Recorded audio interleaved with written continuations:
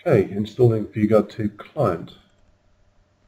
Find the client-only installer, double click, agree to the software warning, pick your language from those available.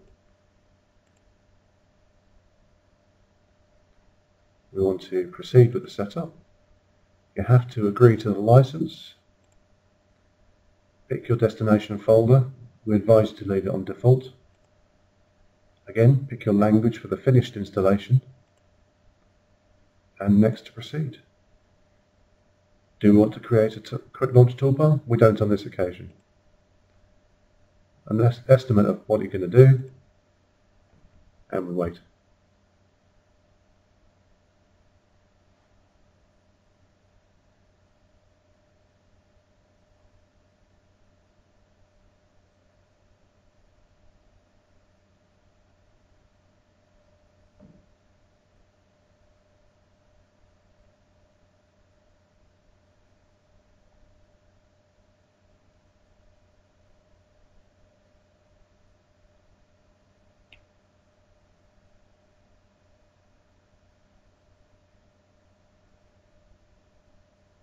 And our software is now installed.